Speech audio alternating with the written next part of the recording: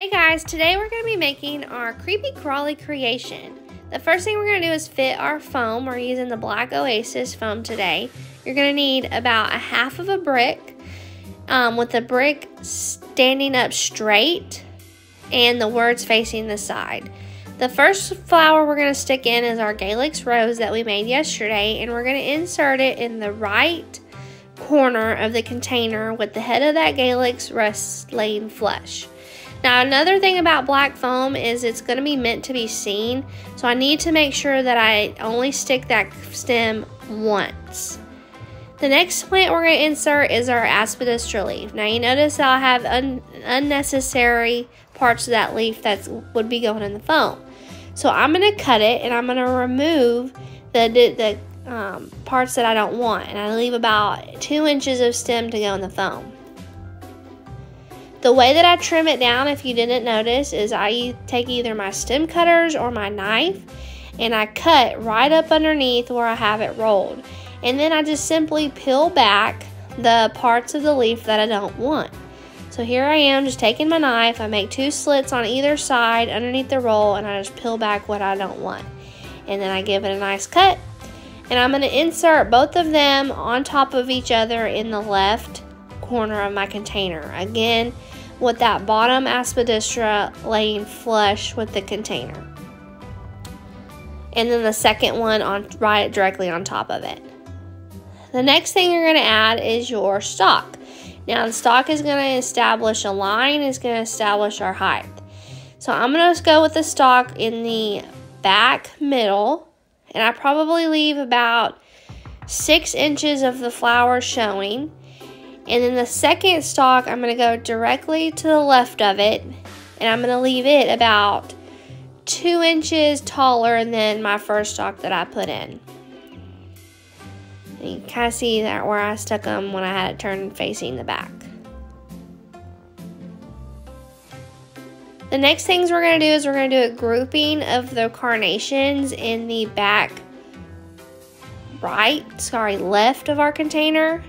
I do this by, again, just putting that carnation flush with the corner of the container, and then I'd make another one right directly beside it, flush with the container, the head of the flower flush with the container, and then the third one I go on top to kind of make of a triangle. I want the groupings to be close together, but yet not so close that each of those carnations loses their identity.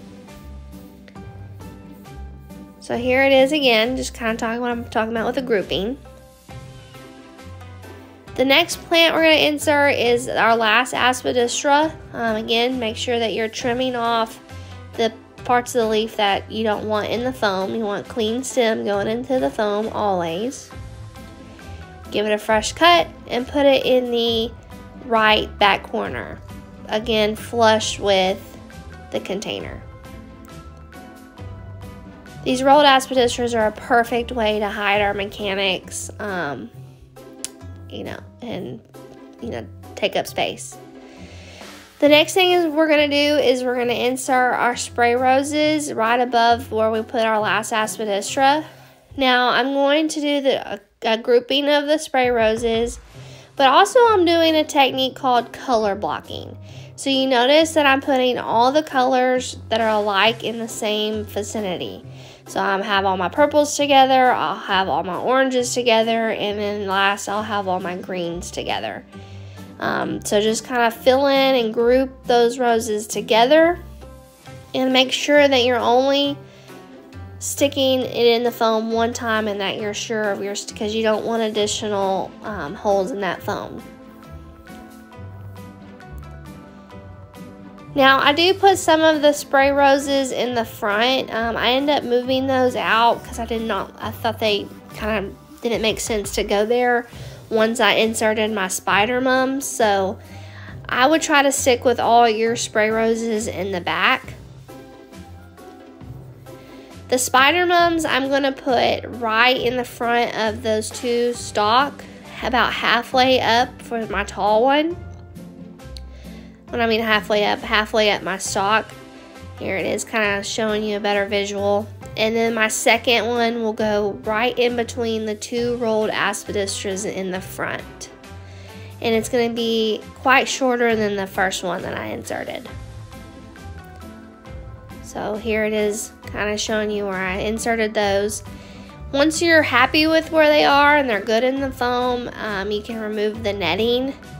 So please, please, please, I know I've said this 50 times, but make sure that your spider mums or all your flowers are at least 1.5 inches in that foam, so that way they get plenty of water and they last for our customers. So here's a full 360 so that you can see where all the placements are. You'll notice I do see foam, and that's okay because it's the beauty of black foam. The last step is gluing on your creepy crawly spiders. I would actually recommend going ahead and gluing these first and setting them to the side until you're ready, because the more tackier the glue is, the better it sticks, and you're just using the Oasis cold glue for that. And you can just stick those basically wherever you want, where you feel like the customer would appreciate them. Again, these are just our little creepy crawlies. And there you have it, our creepy crawly Halloween arrangement. Hope you enjoy.